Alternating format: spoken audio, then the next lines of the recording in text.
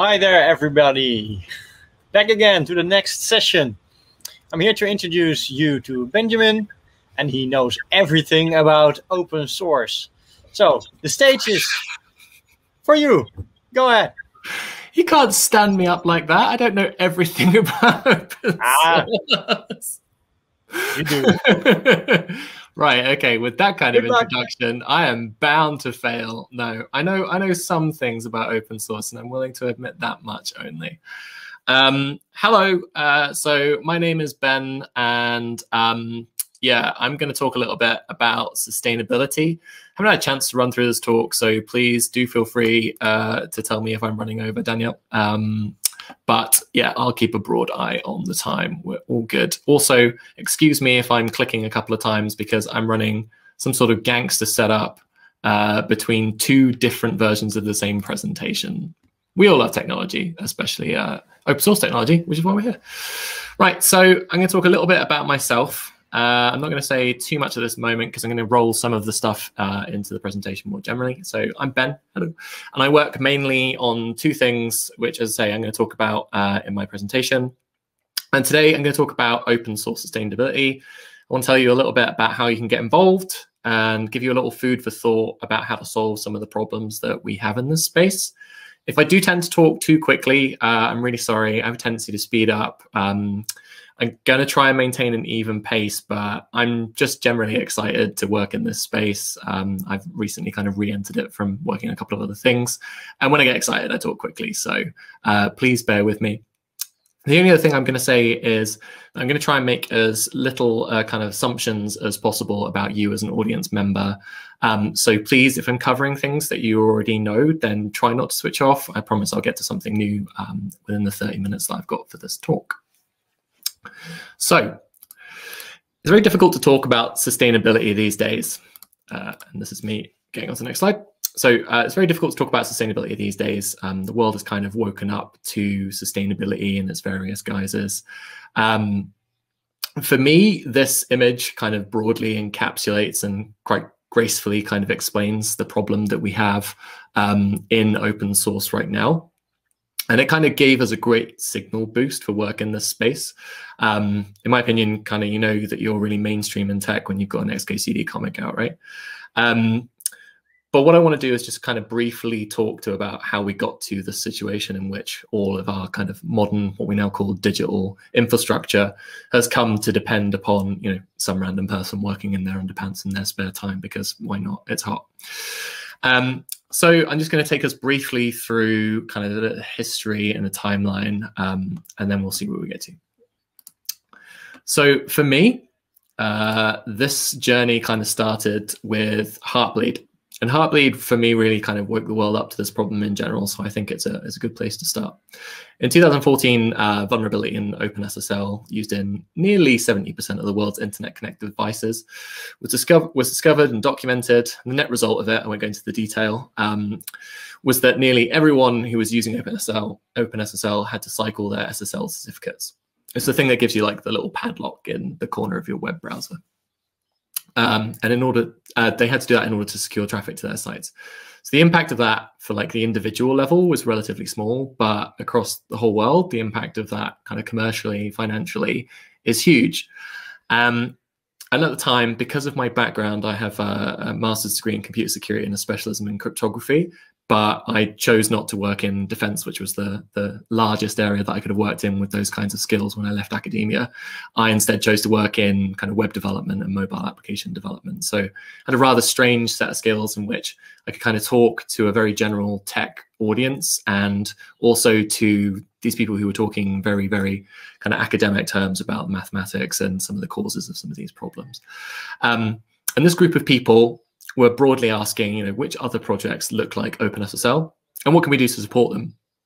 So I left my job in a civic tech company building open source software, which was kind of almost incidental, but has kind of, as an Ouroboros serpent, kind of ended up eating its tail, which I'll get to later on. And ever since then, I've kind of worked on this general problem space. So since 2015, when I left my job at My Society, which is a civic tech kind of company, I've worked on a few projects that are represented over in these logos. So My Society on the left, I then started a project with a friend of mine and colleague, Andrew, called libraries.io, which was kind of a search engine for software, which is still up at libraries.io. And Dependency CI, which was a project that was about staying on top of your software dependencies, keeping abreast of things that are going on. And then more recently, I've been working on a third-party application for GitHub notifications called Octobox, which is an open source application. You can find it at octobox.io. And I say just, maybe 8 weeks ago, left GitHub, where I was also working on GitHub notifications and just broadly trying to work into this kind of area of open source sustainability and working to support maintainers within GitHub as well.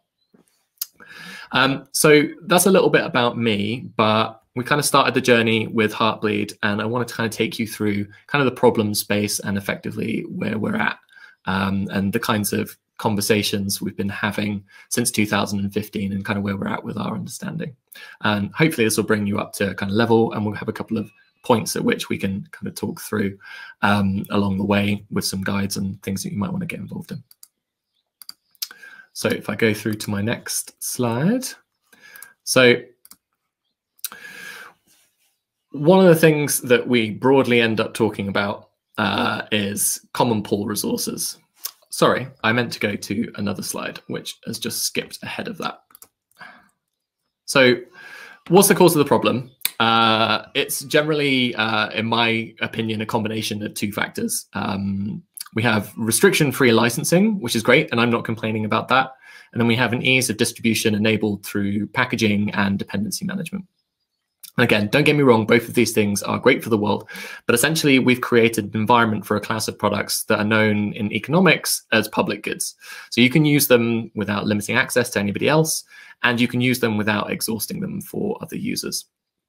But importantly, we've also built a class of products with near perfect information asymmetry when it comes to usage. I don't know who's using my software, and very few of those users know who else within that group is using that piece of software as well. And this means it's very difficult to organize and govern the use of these goods. So if I step back and go to my piece on common pool resources, why do we need to govern the use of these goods? That's because open source software is not a public good. And there are two reasons for this. Firstly, open source software exists in a landscape that is constantly shifting. If you know anything about kind of software evolution and complexity, then you might have heard of Lehman's laws of software evolution. Open source software is generally an E-type problem in which programs are strongly linked to the environment in which it runs, which broadly just means that as projects need to adapt to the landscape in which they run, they need maintenance. And then secondly, people are needed to do that maintenance, right, to keep the project alive. Unfortunately, AI hasn't got to the degree where we can automate a lot of open source maintenance as much as projects like Dependabot would like to think that they can. So it's in these people and the community at large in which we kind of call like this resource that can be exhausted, which is why we're not calling them public goods. And considering code, I think, separate from the people who maintain that code, it's a fundamentally flawed idea, in my opinion. I see many people doing that, both in terms of how they discuss the rights to code, separate from the rights to the people that create that code. I think broadly, I think like code is essentially a byproduct of the community that builds it. By which I would say that is probably the primary learning point in the entirety of my talk, is just considering code separate from the community that creates it will lead you down a path of horrors. But you could just fork a project, right? So the license says that you get to do whatever you want with a piece of open source software, including forking it and changing it and redistributing it, which means that actually the community behind a project might not be entirely valuable because you've always got access to the code, to which I say, no. It's true, yes, but again, we're in the situation where the cost to you as an individual may be small, but the cost across the entire user base can be immeasurably huge, which is predominantly down to another factor, which is the distribution channel, like package management and so on. If the community has to switch to an alternative, the pathways to do so are not well documented, they're not well supported, and that information asymmetry kind of hits us in the butt again.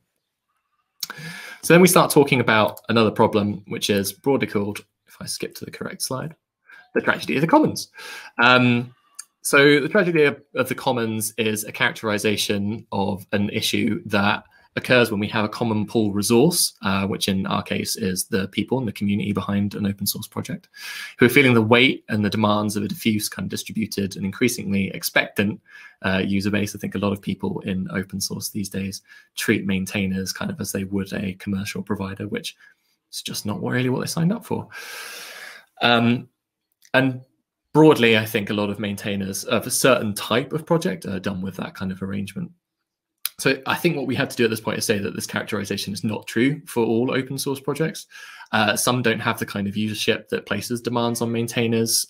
So we might refer to them as kind of toys, in which kind of the maintainer is just messing about themselves, kind of scratching their own itch.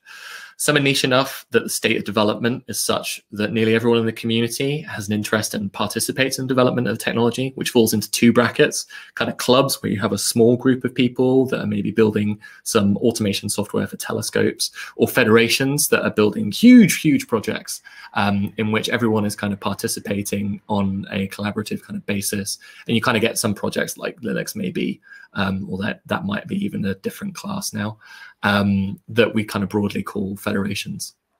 And it's only in these projects where we have a small number of contributors and a high number of users that we see this kind of tragedy of the commons type issues. At which point, I think I have to thank Nadia Iqbal, who gave us a way to classify these projects. And you should totally check out her book, which is called Working in Public, which shows you everything that you need to know about this problem and give you a lot more context about work in the open source community and how that kind of works.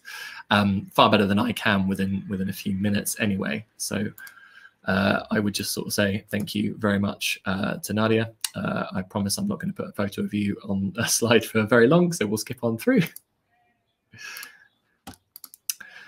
So very quickly, back to the tragedy of commons. Thankfully, we've got a wealth of work in this space that comes from Nobel Prize winning economist called Elinor Ostrom. And Elinor's work involved a vast review of practices and policies concerning other common pool resources, things like forestries and fisheries and such like. And her work developed into a book called Governing the Commons, in which she set out a set of principles that need in place in order to successfully govern a common pool resource amongst a set of all of its users. At which point I'm going to put another photo of someone's big ass face on a slide. And I would just like to direct you to the work of a guy called Greg Bloom. This is Greg, who's part of a small community that I'll talk about in a moment. And he's been reformulating the principles that Elinor Ostrom set out in Governing the Commons into a format that can be more readily applied to the open source ecosystem. And I'll talk a little bit more about that. But first, what I'm going to do is get Greg's face off the screen, otherwise he will kill me. And instead, you get to look at Elinor Ostrom in her heyday, which is a beautiful photo. I'm sure we can all agree. Anyway, so the principles for governing the commons that Elinor Ostrom set out say a lot of things. They say you should have clearly defined boundaries on who can use a resource. They say you should have appropriate rules for governing that use. You should have a process for deciding on those rules. You should have be able to monitor the usage, and those people who should be accountable to appropriators of that resource, people who use that resource.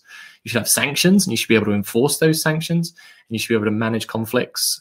And then it goes on to say you should have the right to self-govern, and that you should accept that you're a part of a landscape that has kind of layering to all of these self-governing communities, and that you exist within a community of communities, which is all ideal for informing individual projects' policies on governance, and a great kind of basis for which to set a set of not ground rules, but prompts to think about how an individual project should govern itself, whether it comes to kind of contribution, whether it comes to potentially even usage. But it makes a kind of massive assumption, which is that all of these projects can kind of communicate with one another, and that they generally know what is going on elsewhere around them, which reminds me of this diagram. So fundamentally, they assume that it's possible to identify, communicate, and collaborate between projects as a community, which is where we have like another distinct set of problems in open source. So we understand generally like the cause of this problem, And I've only shared like one aspect of it so far. We understand parts of the solution, of which governance, again, is only one. But we still kind of struggle to link the two together in such a way that we can begin to solve issues in this space as a community, which is why we started one.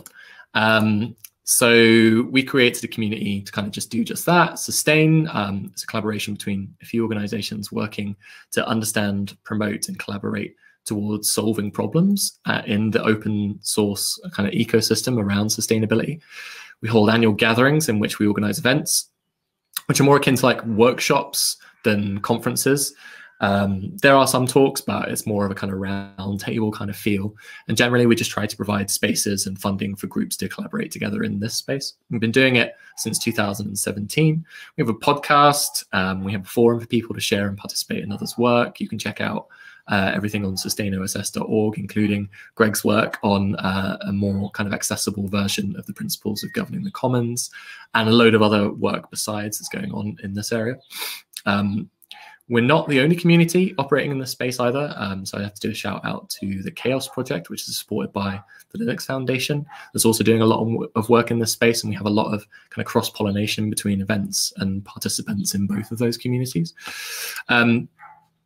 One of the outcomes of the first Sustain that we did back in San Francisco at GitHub headquarters in 2017 was a report that I authored, but it was very much a kind of collaborative effort between myself, a couple of other kind of reviewers, and everyone that participated in that first event.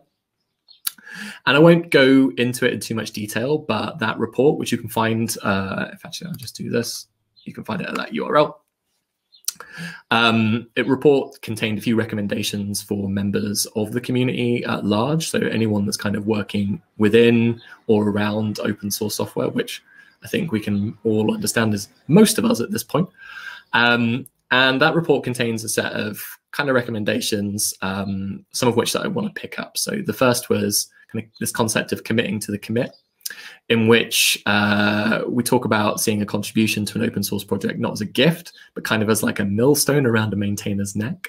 That is, unless you commit to be there when the code that you contribute yourself needs maintenance, which is a very important point. Another point was that we kind of need to free the maintainers, which is a great soundbite, but what it means is that when considering the right choice of individuals involved in maintaining a project, that they get to choose when they want to engage with a user base, and that they get to do so on their own terms. We really need to kind of about face this view of open source software as an almost kind of commercially available piece of software in which you get support on demand, and no matter how unreasonable those demands are, you can escalate and escalate and escalate. We need to kind of free maintainers from that, because they're doing work predominantly in their own time, and they should get to say when they engage. And then finally, optimizing projects for governance and retention, and raising the value of non-code contributions, which is, I think, one of my more important points, particularly for this community. It talks generally about a huge kind of part of achieving sustainability and resilience in general in open source software is to have a varied set of skills and a varied set of people involved in open source. And I'm just very conscious of the fact that I'm talking, I assume, to a group of people who have a skew towards the kind of marketing kind of side of things and PR, which are just hugely needed in open source right now. We need more people like you in open source, and we need members of this community specifically to get involved. And reciprocally, the community needs to make you feel welcome as well. And that's a big part of what we're talking about with this. We're doing this with the design community through efforts like open source design. But yeah, open source generally needs a more diverse set of skills and experiences to become sustainable. Which is where we actually started talking about sustainability, right? So what is this, 19 minutes into a presentation about sustainability, and I'm finally talking about sustainability. I really should get on with things. But yeah, I think broadly, when I'm thinking about sustainability, I'm predominantly thinking about resilience. So the ability to kind of weather the storm, adapt to changes in a project's resources, and balance incentives. When incentive design is a big thing, especially when it comes to some of the other factors, which I'll talk about in a minute. So just generally, we need a more diverse set of people in open source with regards to their skills, their geography, and their experience. And crucially, we need a diverse set of revenues that support that community. At which point, some people go like this, which is all well and good and easy to do if, for instance, you've got enough money to privately fund a Le Mans race team.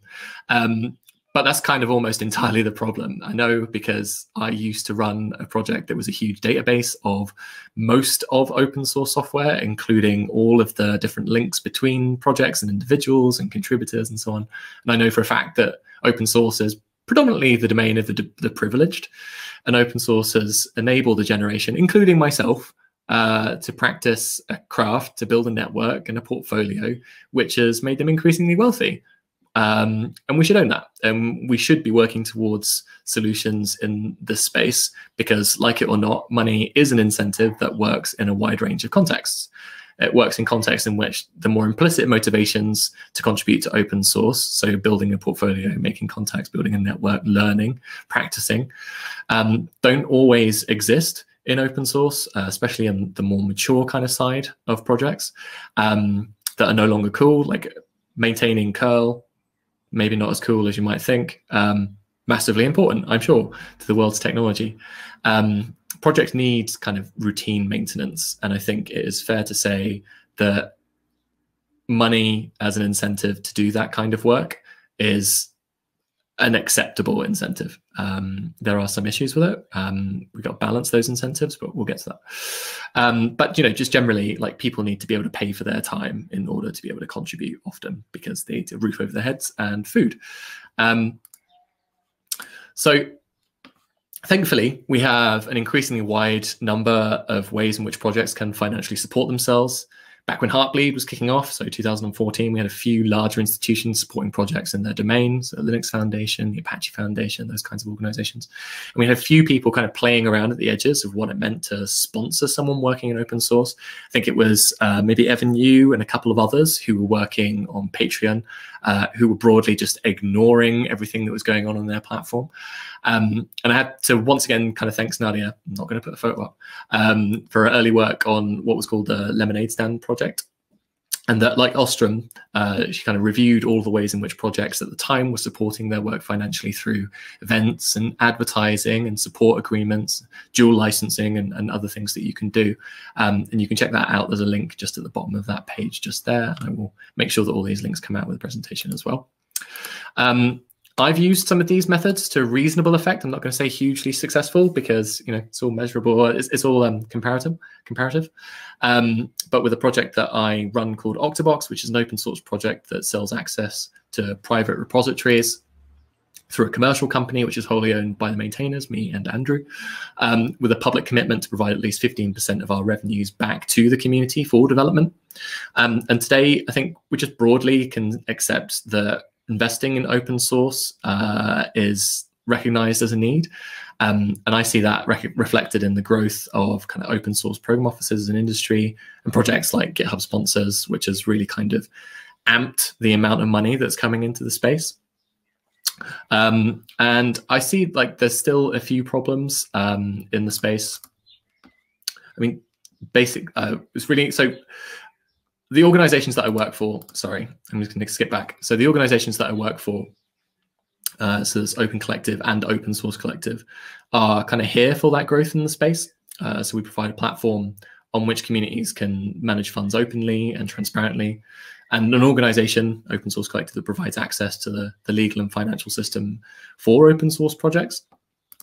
And Mautic is, of course, just one of the 2,800 plus projects that we support in this way. And we're working just generally to kind of grow the space, to develop new ways to support open source software financially, and to support projects to use money as an incentive to drive development in a project in a way that kind of maintains independence and manages incentives across each of those kind of financial contributions.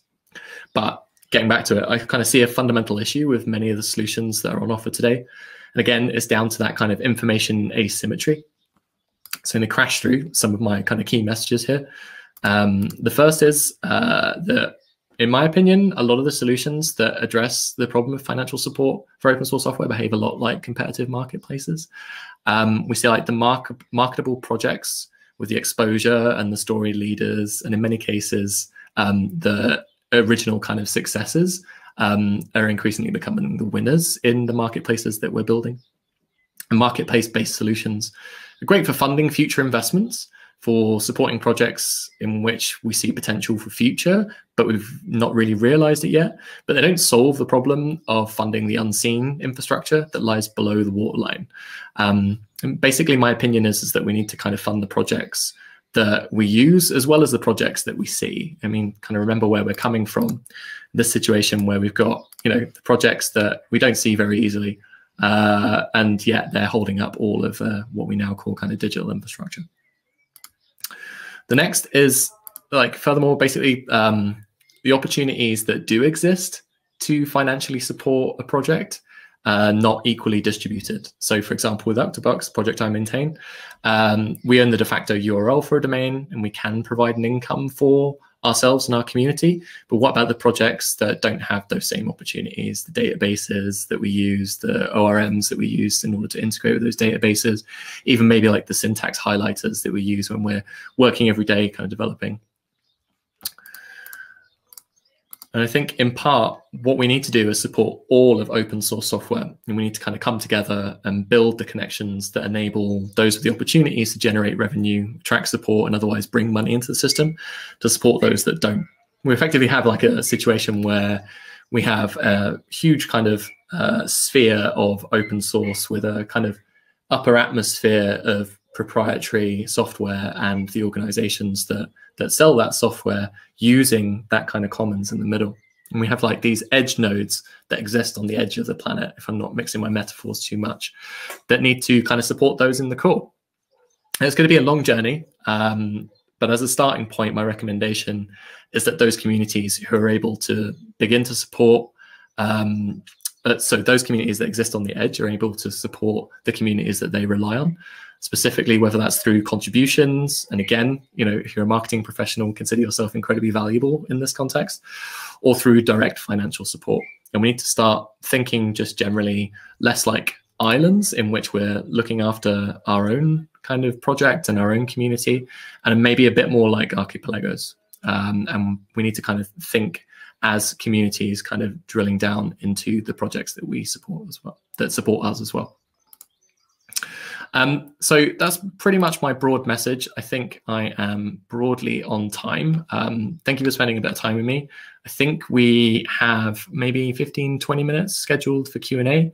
I'm very happy to kind of talk just generally about my work across a bunch of different things that I've been doing. Yeah, thanks for listening.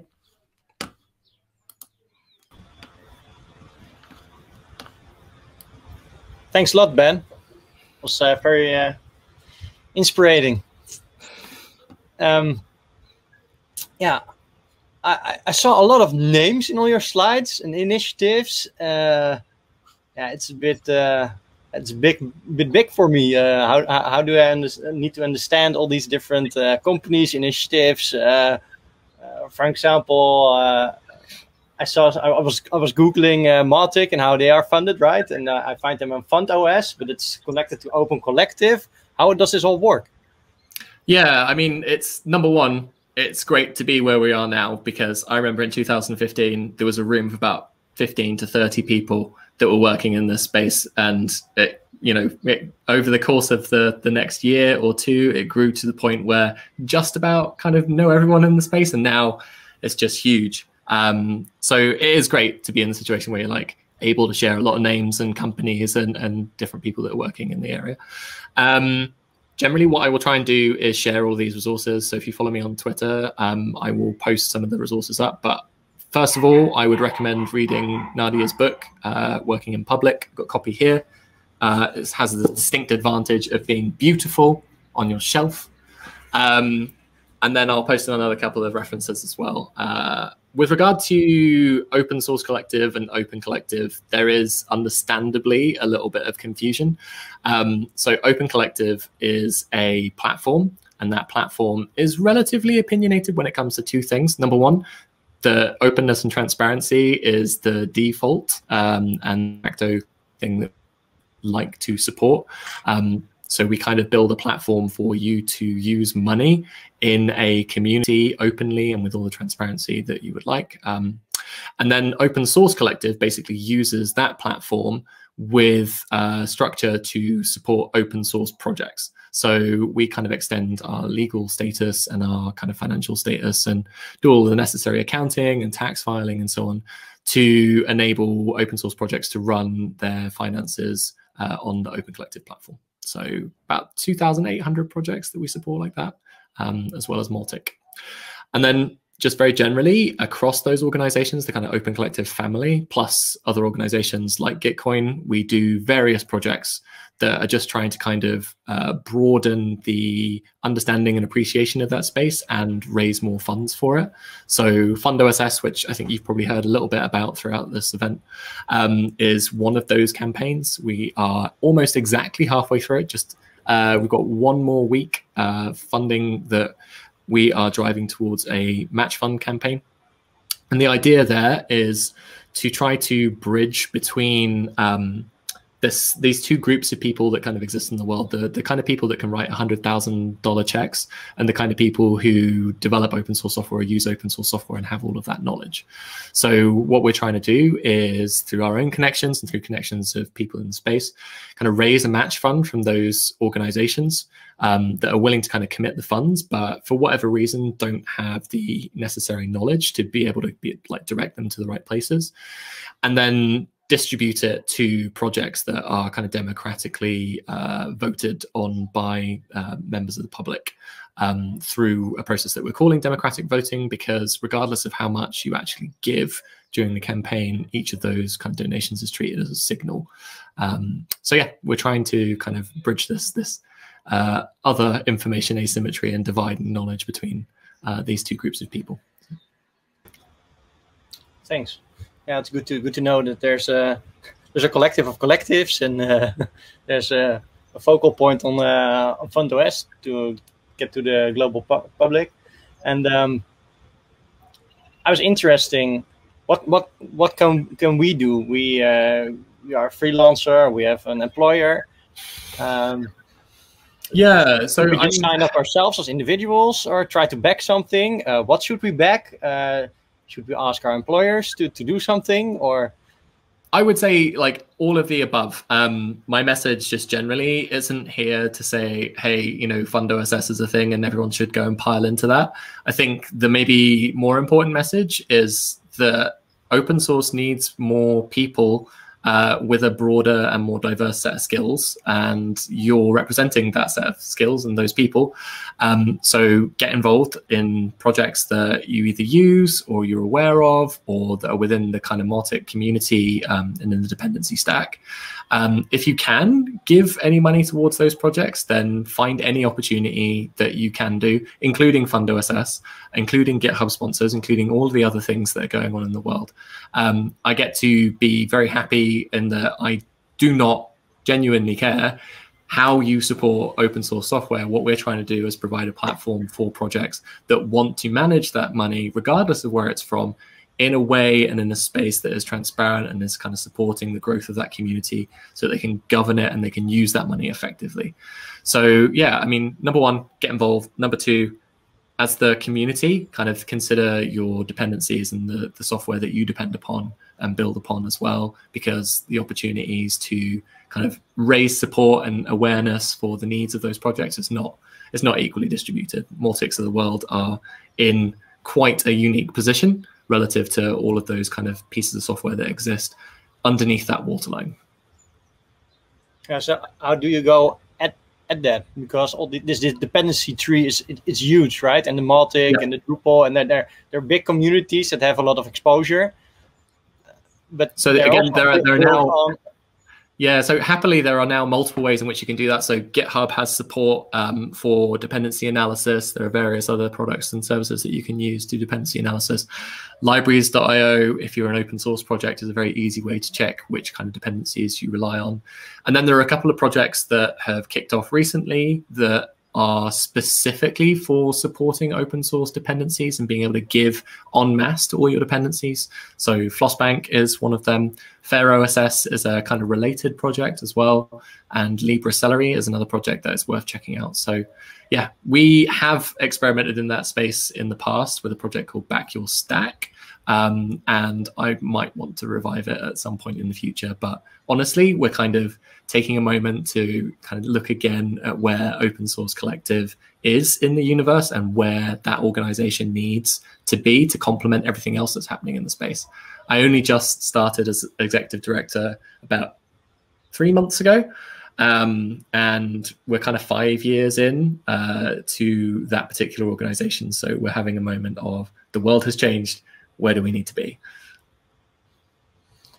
Are you aware of any projects that are sharing their donations with their dependencies, for example?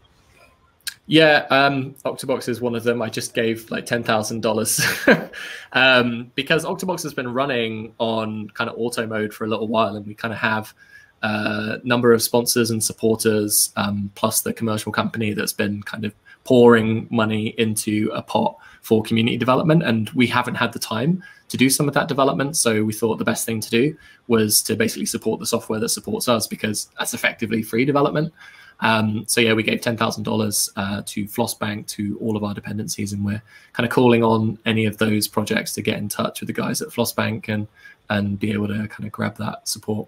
I think if you're a core Ruby maintainer, there's a couple of $1,000 waiting for you there. So just give them a shout. But yeah, very broadly, we were doing that because we want to kind of send this message that we think other organizations should be doing that, commercial and otherwise. Yeah. It's a quite unique situation, right? That you have another sponsorship that you can afford to give it to other projects.